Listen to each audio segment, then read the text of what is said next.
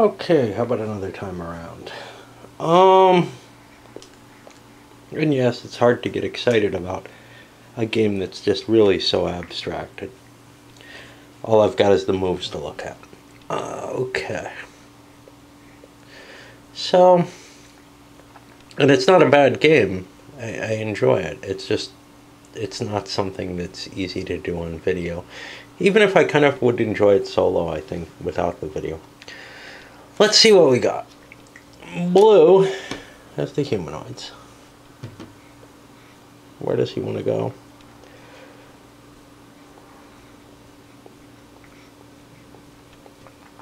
Kind of wants to share in with people, but he doesn't want to push into that too hard. This looks like the most valuable place he can actually go. I'm going to continue pushing forward into these sixes. Take what I can. Now that's my second green. No one else has two, so I've taken this aplenty.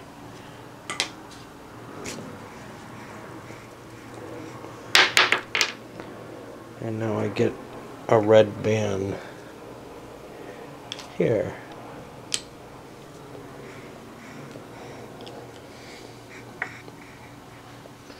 Now, red could steal this immediately. Let me point, if this band wasn't here. He could put a single base here. That would fill this up, make it ready for military conquest, and then he would get that colony immediately. If that was a valuable colony, it might be worth that effort. 2 plays to get that colony, oh, well, 1 play, but one of his bases. It also would put a base in an interesting place. Unfortunately, he's got a band there now, so he can't.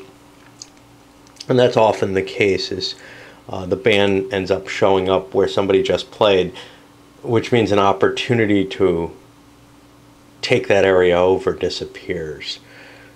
I think this is over here. I can't tell. These bands are too big.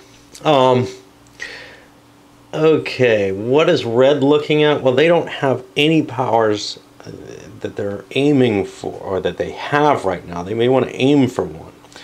They've got some red, really some of 4 different things. The crystallines are locked in at 2. That's not going to be an easy fight. The humanoids at 2. The hive looks like it's at 1. So I could actually expand down to a hive, and that may not be a bad move to grab control of a nice chip, a nice power. The final one's the wargers, which are locked in at 2, so I can't grab that. So there become 2 options here. Do I want to get a claim on the hive, which is a nice one, or do I want to go for more points, say here or here? There aren't a lot of valuable hive points.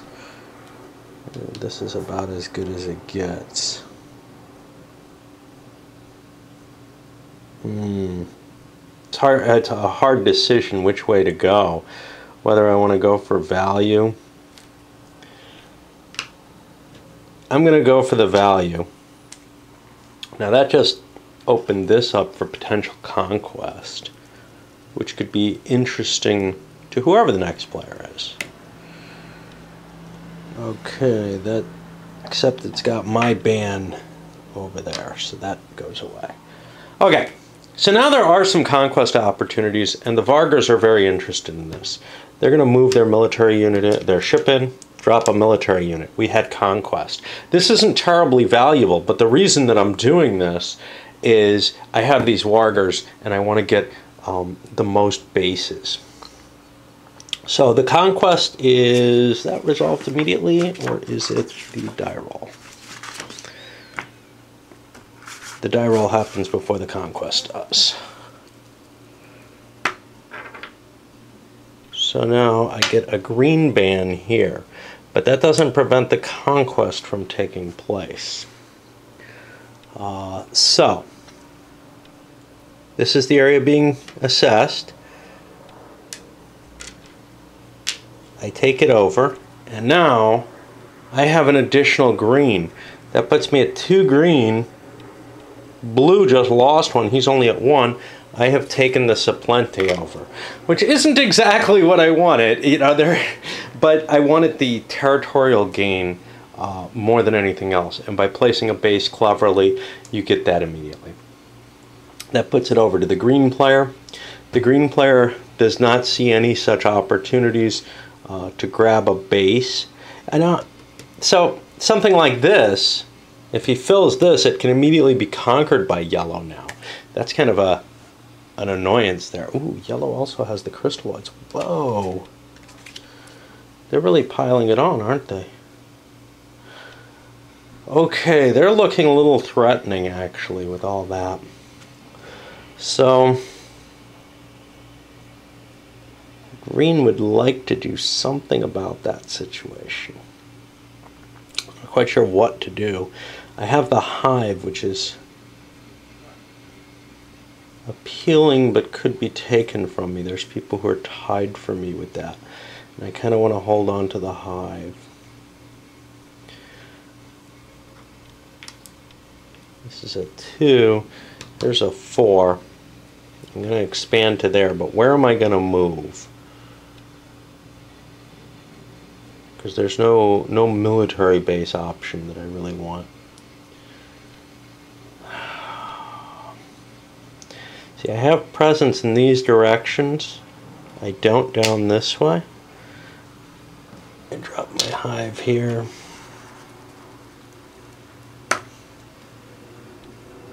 And that gets my ban.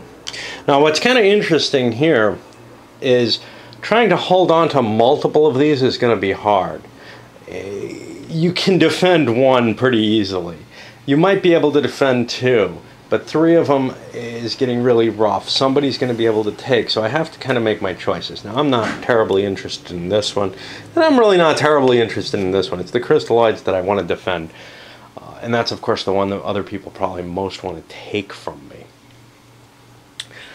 But that's where we are. All right.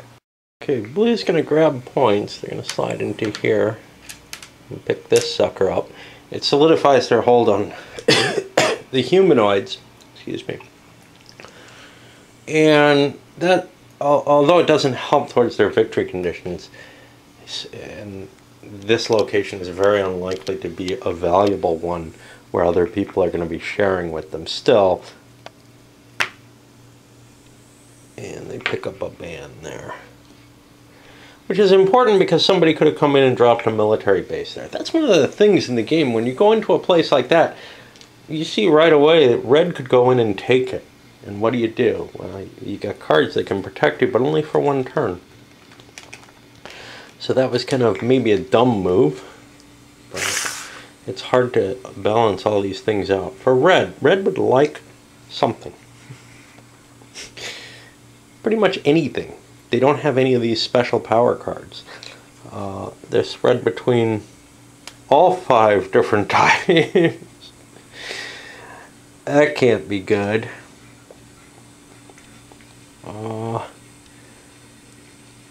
Points that are near them that they can go for.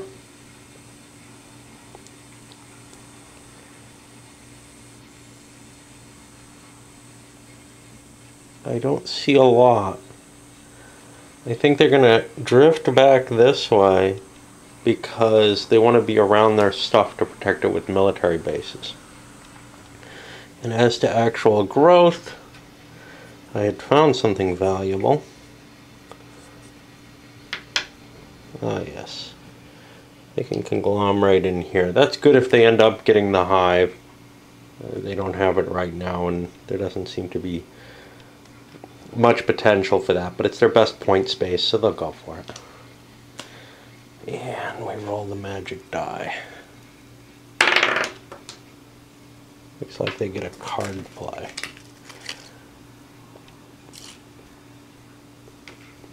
At least 4 colonies in vicinity.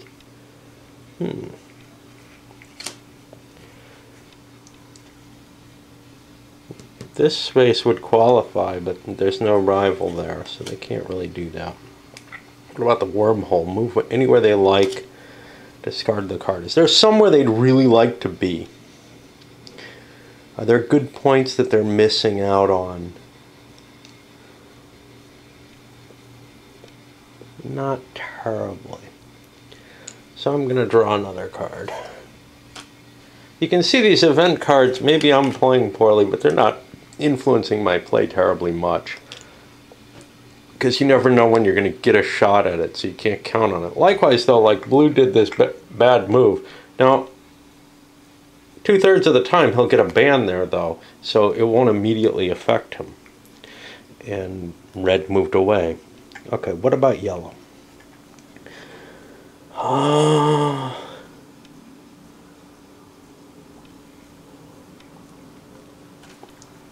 Yellow's got all these different things. They've got the wargers, the saplenti, and the crystalloids. They'd like to keep the crystalloids. That's the thing they most want to work towards. I think points are becoming, and they kind of like to keep the vargers if they're going to be defending a lot of stuff. So I think I'm going to head this way because there are crystalloids and vargers in here, and more importantly, base opportunities. I don't want to drop a base quite yet. If I put this here, if someone goes for this, I get this. If someone drops a base here, they have to drop a level 1, and that doesn't change the matter of anything. So that looks like a fairly safe play for me. And it solidifies one of my holdings. And I too get a card play. Got this force field. I don't think that works for me.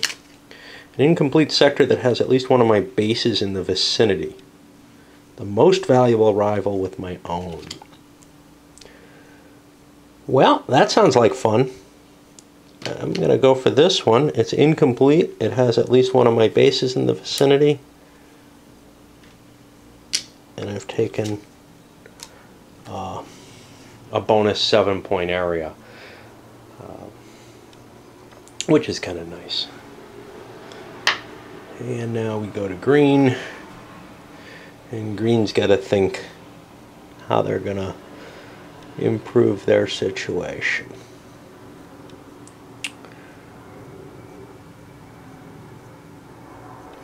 There's no military opportunity here.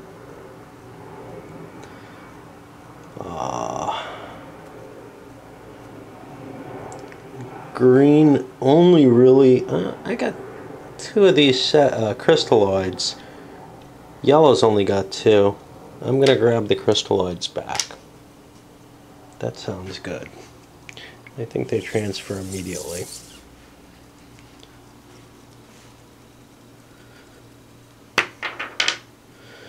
And my ban goes into place. Now this just got militarily activated, or will. But there are no bases next to it, so I don't lose it. If there had been like the yellow base there, I would lose it immediately, and I couldn't go in there. All right, alrighty. So now,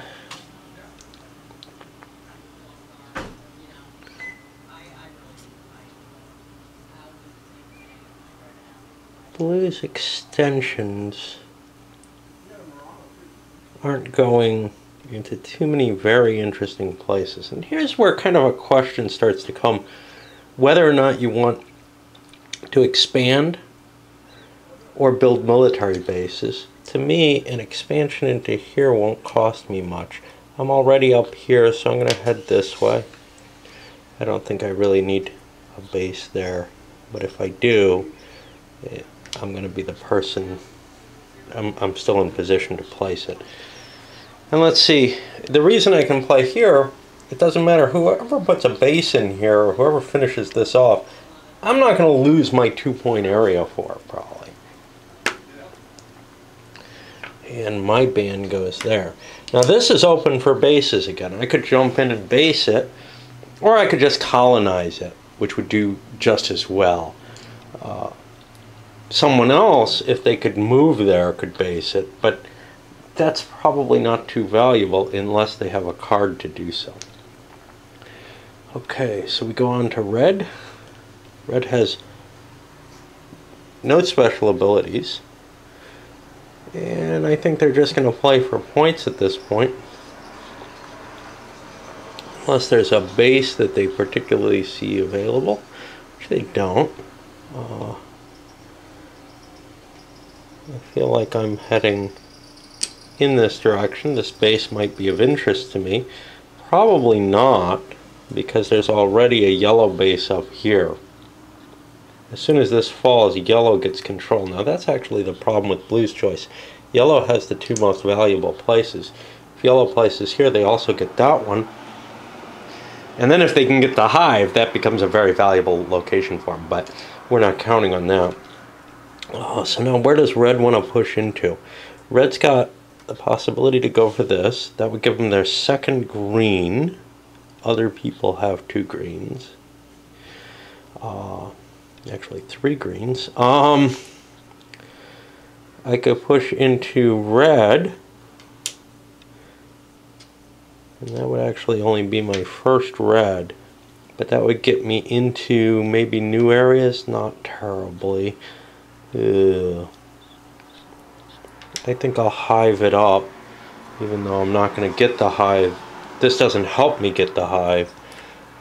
I think that at 5 points is worth grabbing compared to anything else. And that's going to be my ban over there. Puts it on yellow. Yellow's got contradictory abilities. If I put a base here, I'm the only person with bases. I'll get this. But I'll also get it if I put a colony there. So that's tempting. Where do I want to move? Looks like there's expansion opportunities down this way. I'll drop this in. I get a die roll, which is a card. I'm not going to play force field. Those are hard for me to judge, so I get a wormhole, which can be useful perhaps. And now this has to be evaluated, and it gets evaluated in yellow's favor, so they get the highest value colony that's available there as a conquest. So their single base is actually paying off quite nicely for them so far. And now to green. Green has the yummy crystalloids for now, though I'm not quite sure how, because they only have 2, and yellow has 2. I may have cheated, but on the other hand, maybe something changed color. I have no way of being sure, but I suspect myself strong. Oh no, there's the third one. Okay. So, any great opportunities? There's a yummy one right here. So I'm going to go in here. I'm going to drop my own base. And that allows me... We're not done yet. We got to roll the die before this takes effect. I get a card play. I don't have a card, so I have to draw one. Force field. But now this gets evaluated, yellow loses it, and a green base shows up there. Now that has changed the nature of the Saplenty. I have 2, yellow has 2, and no one else does. I just wanted to check to see if it didn't change hands, because actually the guy who held it lost 1 and I gained 1. Alright, well, let's continue on with blue. I can remember what I'm doing.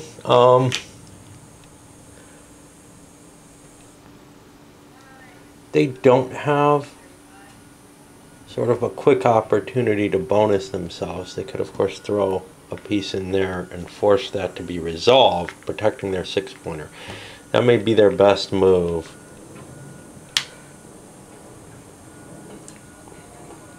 But there aren't many people there right now. And who knows, maybe the opportunity will never come where there's a problem. So, although that's unlikely. But you are limited by countermix, which means in 2 players, the board actually doesn't necessarily get filled up. I think in 4 it will. I get a card play. A sector where I have no colonies or military bases, I can colonize the least valuable system in that sector. That's appealing. A sector for which I hold the loyalty pledge. Turn a base into a colony in that. So I only hold the loyalty pledge for the humanoids, and there are no bases there, so I can forget that. Question is the discovery. There are good places I can go with this. I'm in the crystallines. It would be kind of neat to go further into the crystallines. I could take a 3-pointer. There are a couple of places maybe where that exists. But instead, well, wait, this is a drop down to 1. That's going a bit far. Yeah. I think that 3-pointer may be my best move. You know, you got this choice between points or tactical location. This doesn't get me anywhere interesting, though. This does, and it gets me a crystalline. I'm going to go for the crystallines, I think. It gets me into another area that's more interesting. So now that puts me to 2 crystallines. I think other people have at least that many. Green, for example, has 3. So I'm not getting control of anything. But I like them.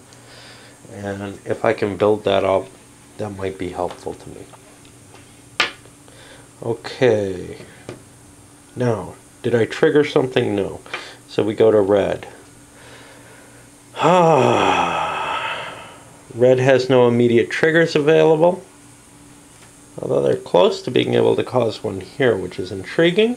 But the problem is green already has the level 1 base there. If I put a level 1 base there, then nothing happens, which doesn't really help me. If I put a level 2 base there, green still gets the advantage because there are no other level 1s. So there's this constant questing for where you want the value to be.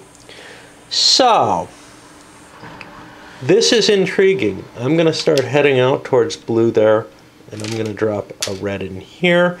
That gets me a second green, which means I have to compete. Does yellow have 2 greens? And they do. So that's not an issue. I forgot to roll the die. And I get a card play. Okay, my card play. Cultural takeover. At least 4 colonies in the vicinity.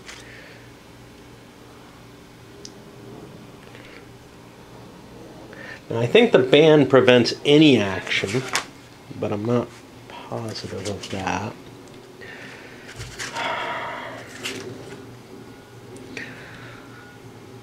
It's one of the problems here. Let's see. It can't be selected if it's got a force field, but maybe the ban doesn't provide protection.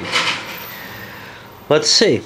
I'm trying to find the rules on the ban. You see, they mention the bans here, but the actual rules on them are probably under the colony. You can't build if there's a ban. Okay, but I can do these cultural takeovers or rebellions if I hold the loyalty pledge. I don't hold a loyalty pledge. So let's look at that cultural takeover thing. I could get a 3-pointer and a crystalline. Take that away from green. I'm going to go for that. And we replace that with that. We've got a ban in place. And We also just gained a crystalline. The only real issue there is, did green lose the crystallines? They're down to 2. Yellow is at 2. Blue is at 2. And red is at 2. So everybody's tied on them now, which means no effect there. This did not just get filled, so there's no military takeover possibility from that. It's only when you build that there's that possibility. So we go over to the yellows. And the yellows, possibility for military action here, but again, green has the advantage. What I could do is build a base out here, positioning myself to build a 2-point base here. That's a lot of advanced planning, but with the Wargers, that may be worthwhile. On the other hand, I can also expand into a 3 area. I've got a 4 here. So I don't think that a base is necessarily what a base is what I want to do. I'm going to keep myself in this area though. I don't think that's terrible as a location. And that'll be my band moved over here. And now finally green. Well, green has an interesting situation where if they grab this, they get the military advantage. They get a 1-point area, which is kind of good because they're crystalloids. However, I would also like to expand my crystalloids. Ugh, painful choices, but I'm going to go for this because I think it's a nice defensive play that gets me that sector rather cheaply. Oops, that doesn't take place quite yet. I got to roll my die first. I got a card play. My force field, that could have delayed me a turn. An alien embassy, I draw a colony on anyone, loyalty pledge, la la la. Alright. Alright, let's see, what's blue up to now? Humanoids. Urging their way into things. No clear places where they can grab a base, but I've got to worry about this. Because red is getting closer. It's not an immediate concern. I have to use my ship to put bases where I'm liable to want to. I'll start shifting into that area. So I think that's where I'm going to be militarily more advantageous. But now, if I can get an additional crystalline, I think that, or crystalloid, I think that puts me in the lead for them. So green has 1, 2. I have 2. Yellow has 2. Red has 1. So I'm going to slip into here. This is a 4.1. It's next to one of my colonies. That gives me that extra advantage. Now, I don't have a lot of 1-point areas, but that's okay. They'll become valuable later on. And then I get to put a red band there. Now, the red band is less valuable than the blue band because the blue band can't possibly move until the green player, but the red band can move on the red player's turn. And that's kind of the only effect of the die roll here. On to red. Do they want to push for this? That'll force blue to move into that space. I won't really necessarily gain anything unless blue doesn't notice. Alternatively, there's base possibilities over here, which are in richer areas. Blue can also expand into that. He has no base next to him, so there's nothing that'll force him to do that. I'm going to go for the more flexible position. I feel like I'm bouncing around, not really doing anything. That's a lot of what this game is like with the spaceships. And red, well, can I gain anything? That's kind of the question here. Hive, I've only got 1. And this is the thing, you've got to check everybody's stuff every time. This is the problem I had with Pax Porfiriana the couple times I played it. I don't like having to be aware of everybody's pieces all the time. I can understand where some people would really enjoy that, but it is very irritating for me. Not just solitaire, but in a opposed game. It's great in a two-player game. I can pay attention to two players, but paying attention to all this information. So, okay, there's 3 hives here, and I have 1, I think, when I scan the board. Great. They don't seem like a good idea for me. What am I good at? Well, I have 2 greens, and there's a green here, a green here, a green here, a green here. I'm sorry, yellow has 2 greens, green has 2 greens. So I could actually probably take the green stuff. If I can find green stuff, there's a 1 over here that I could build in. I would immediately lose that to him. That wouldn't be terribly valuable. And all the others have been claimed except over here where I can't reach.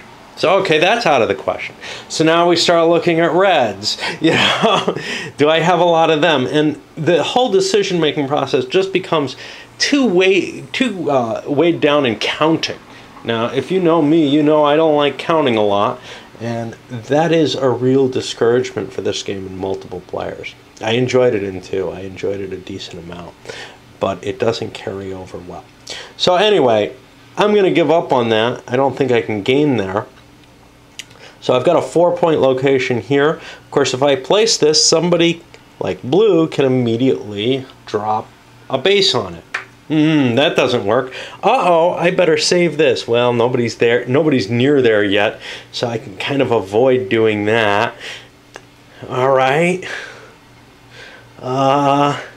Anything else of value anywhere? Well, what number's under here? There's a 3 here. That's not a terribly low number. Or I can spread out into this red area, getting into other directions. Okay, what did that red area do for me? Well, that brought me to my first red, I think. So I'm not going to gain anything there. Now I get to finally roll the die. You can see the amount of, calculation, counting, and all this, that, and the other. It's just too much for a game like this with nothing going on of interest. All it is trying to optimize and calculate. It is a Euro in very pure sense. Fun is an abstract game in 2 players. Once you start adding players, there's a lot of competitive aspect to this, which isn't in other Euros. Okay, we move on to the yellow player, and you can see why I'm having a hard time wanting to play because of these amount of calculations. Somehow, something like 18xx, which has all this information and richness going on, it doesn't bother me that there's these calculations because there's sense behind them. This, there's not really. It doesn't make a lot of sense where my locations are in comparison to what I'm doing. I'm just doing a calculation and optimization of the game. That is all this is about. In which case, it doesn't get me very far. Okay, what about building things here? Well,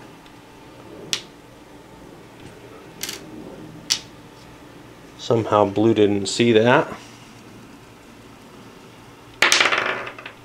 We get a card play. Now we got to think about these.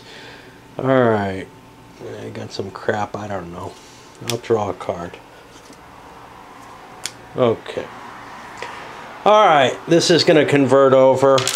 And now maybe I got the crystalloids over here because I just took one from blue. I'm at 1, 2. It's counting fun again. 3. And blue and green look like they're less. I think I get them back. And once again to 3 levels. Whoopee. Okay. And the problem is this is actually fun in 2 players. But when you're trying to keep track of this many people, it just bogs down into... Alright, so the answer, of course, is stop thinking. You know? Stop doing what the game is about. Stop trying to win. Just play the game. And that's what I end up doing with these, and that's the only way I end up having any fun. Okay, so green. Green's got hive. He wants to have these big collections like this. That's great. But he has to hold on to his hive. He doesn't have it right now. Where does he want to go? No military bases available right now. He's going to head for hive land. And where does he want to spread to? Well, a 3 here doesn't look bad at all. But he could also go into hives. He's got 3 hives. Nobody's really up there with him. So he could actually go for score instead. So where's worth being? A 3 here. There's a 3 down here. The 3 here isn't safe because somebody could base in there. When you leave things open like yellow did, you're at kind of a risk there. The crystalline base is interesting because I've already got a military base there. Of course, so does yellow. And I don't really necessarily want to spread out into different territories. So I'll go up here, I guess. And now we roll the die and see what neat stuff might happen. Oh look, it's a card. I got a force field, Yippee-ki-yay, and I can put a colony token on a loyalty pledge. Okay, well, I've got a certain commitment to these pale blues. I feel like I have the hive already. I'm going to throw one there as well. I'm going to throw this card away because I've got the indication of why that's there already in place. This isn't going to, I think, push me over, is it? 1. That's not me. 2. I think I had 3 before, but I'm at 3, which is equal to yellow, so I don't have it yet. But a quick push into an area like this and I'll get it, which means yellow has to improve their position there. I'm going to load this one up.